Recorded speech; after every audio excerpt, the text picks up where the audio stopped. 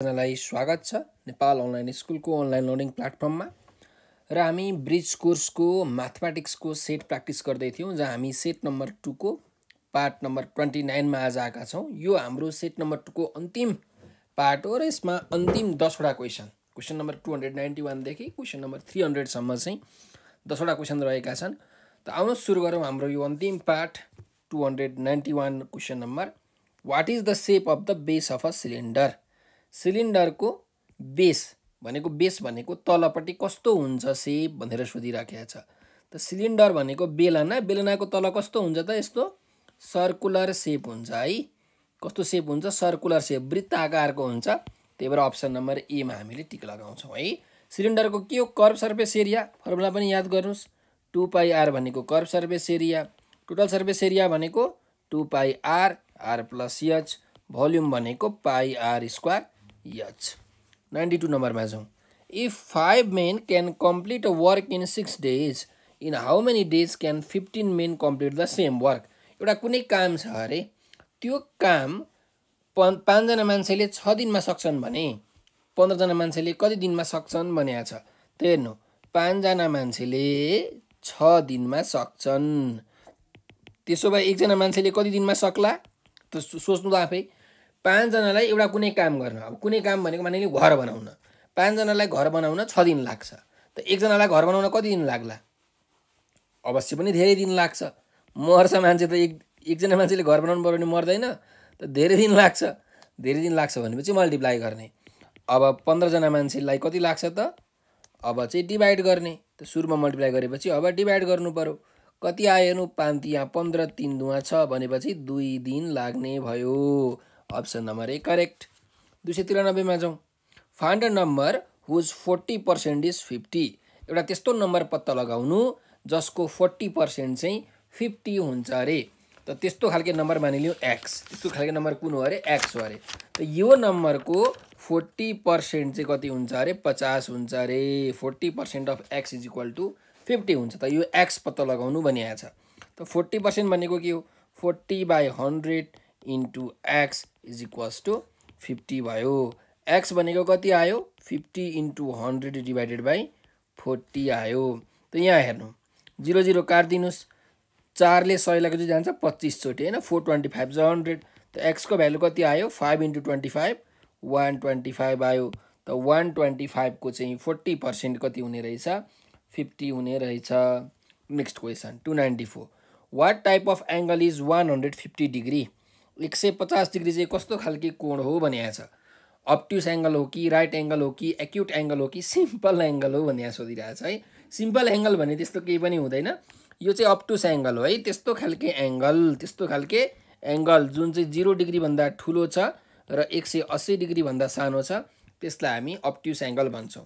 त्यस्तो खालके एंगल जुन चाहिँ ठ्याक्कै 90 डिग्री छ त्यसलाई राइट एंगल भन्छौं। त्यस्तो खालके एंगल जुन चाहिँ 0 डिग्री भन्दा ठुलो र 90 डिग्री भन्दा सानो छ भने एक्युट एंगल भनिन्छ। अनि 180 डिग्री भन्दा ठुलो र 360 डिग्री भन्दा सानो एंगललाई हामी रिफ्लेक्स एंगल भनेर पनि भन्ने गर्छौं। बजारमा यस्तो चलन छ है त म्याथमेटिक्सको बजारमा। 295 मा जाउँ। Find interest of principal P in 5 years at the rate of 4%। त इन्ट्रेस्ट निकाल भनेको छ सामान्य प्रश्न सोधिराखेको छ तपाईहरुलाई। के भनिराखेको छ भने तपाईले बैंकमा गएर 600 रुपैयाँ जम्मा गर्नुभयो 5 वर्षको लागि र बैंकले ब्याज चाहिँ 4% ले दिन्छ भने ब्याज निकाल्नु इन्ट्रेस्ट निकाल्नु भनेको छ। फर्मुला हो PTR/100 प्रिन्सिपल छ 600 रुपैयाँ टाइम छ 5 वर्ष रेट छ 4% डिवाइडेड बाइ 100 दुईटा शून्य क्यान्सल भयो 6 5 = 30 30 4 = 120। Option number A correct answer. 296 मा जाउँ। Mention the result of 0.45% of 10,000। यसको रिजल्ट कति हुन्छ भनेको छ 4 वटा अप्सन दिएको छ। अब हामीले अप्सनबाट पनि चेक गर्नुपर्छ यहाँ। त हेर्नु 0.45% भनेको के हो 0.45 डिवाइडेड बाइ 100 इन्टु 10 1 2 3 यति हो नि हैन। अब तपाईले 100 लाई नचलाउनु किन नचलाउनु किनकि यहाँ सबै पर्सेन्टेजमै दिएको छ नि त हैन। त 100 लाई नचलाउनु माथि मल्टिप्लाई गर्नु ल मल्टिप्लाई गर्नु त 0.45 * 10,000 भने कति हुन्छ 4512 4500/100 हुन्छ, यानी कि यो 4500% हुने रहेछ। अप्सन नम्बर डी हामीले टिक लगाउनु पर्यो। क्लियर छ कुरोकानी? ल नझुक्किनु होला। 297 मा जाउँ। Find the volume of a drum whose area of base is be and white h। Drum भनेपछि हामीले के बुझ्नु पर्यो, एउटा सिलिन्ड्रिकल सेपमा हुन्छ ड्रम है। त यसको बेसमा के छ? बेसमा छ सर्कल जसको रेडियस r होला, केही होला। त यसको एरिया हामीलाई डाइरेक्टली दिएको छ b भनेर, अनि हाइट दिएको छ h। त सिलिन्डरको भोल्युमको फर्मुला खासमा के हो भने, खासमा चाहिँ area of base into height हो है। पाई r स्क्वायर h होइन, area of base into height हो। सो एरिया अफ बेस भनेको b छ, हाइट भनेको h छ, त bh हो। अनि एरिया अफ बेस भनेको चाहिँ पाई r स्क्वायर हो। यसरी पाई r स्क्वायर h आएको हो। सो हामीले यहाँ हेरी ल्याउने हो भने अप्सन नम्बर बी र अप्सन नम्बर सी दुइटै ठिक हो खासमा चाहिँ। तर यो क्वेसनको आधारमा भन्ने हो भने अप्सन नम्बर सी चाहिँ हाम्रो करेक्ट हो। यो रेस्पेक्टिभ क्वेसनको आधारमा अप्सन नम्बर सी नै करेक्ट हुन्छ, किनकि एरिया अफ बेस भनेर बी दिएको छ क्या, त्यो गिभन कुरा हो। त गिभन कुराको आधारमा हामीले हेर्ने हो भने चाहिँ बी इन्टु एच यसमा करेक्ट एन्सर हुन्छ। यदि बीएच नभएको भए चाहिँ पाई r स्क्वायर एचमा हामीले टिक लगाउनु पर्थ्यो। 298 मा जाउँ।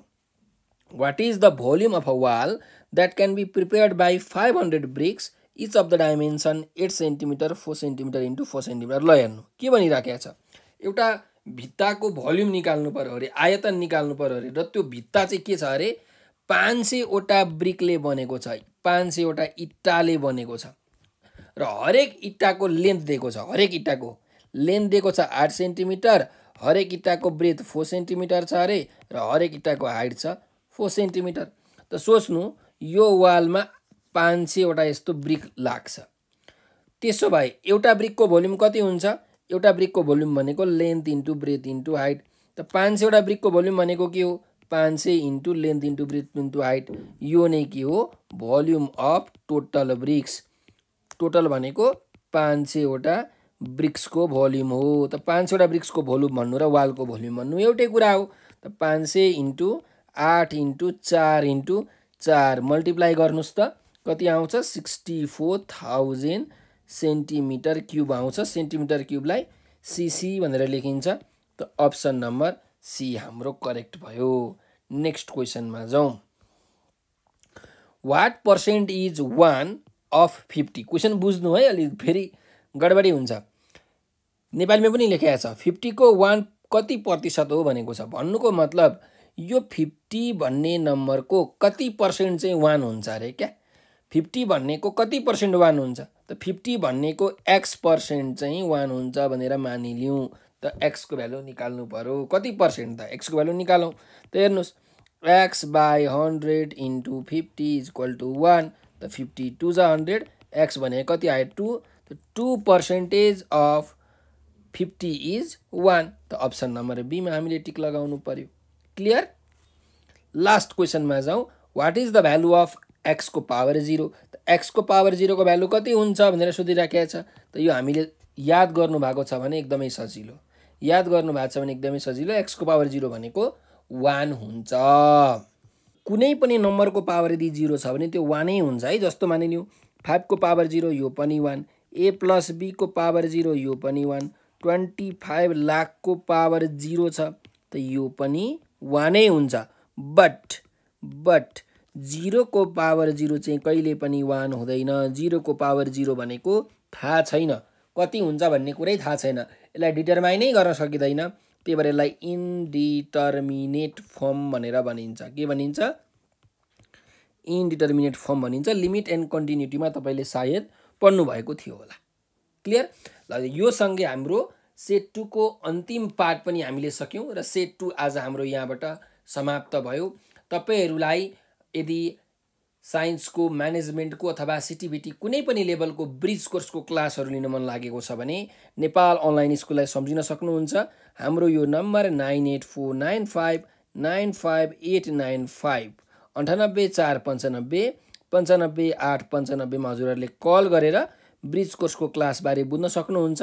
कल उठेन भने पनि नरिसाउनु होला। यो नम्बरको व्हाट्सएप अथवा भाइबरमा हजुरहरूले मेसेज गर्न सक्नुहुन्छ। सर ब्रिज कोर्सको क्लास कहिलेबाट सुरु छ अथवा कहिलेबाट सुरु भयो, कति बजेबाट हुन्छ, फी कति हो, कसरी फी तिर्ने हो, के कुरा हामीले पढ्छौँ, कुन सब्जेक्ट पढ्नुपर्छ, सबै कुराको तपाईँले जानकारी लिनुहोला यो नम्बरमा व्हाट्सएप तथा भाइबरमा अथवा टेलिग्राममा मेसेज गरेर र क्लासमा इनरोल भएर राम्रोसँग हामीले पढौँ। किनकि हामीले क्लास 11 मा स्कॉलरशिपमा नाम निकाल्नु पर्नेछ, आफ्नो बुवा आमाको मेहनत गरेर कमाएको पैसा बचाउनु पर्नेछ, त्यो पैसालाई कुनै अरू ठाउँमा लगानी गरेर त्यसबाट आम्दानी पनि निकाल्नु पर्नेछ। त सबै कुरा राम्ररी सोचेर आफ्नो ब्रिज कोर्सको तयारी चाहिँ अगाडि बढाउनु होला। हस् त आजलाई यति नै, धेरै धेरै धन्यवाद। अब हामी डाइरेक्टली कक्षामै भेटौँला।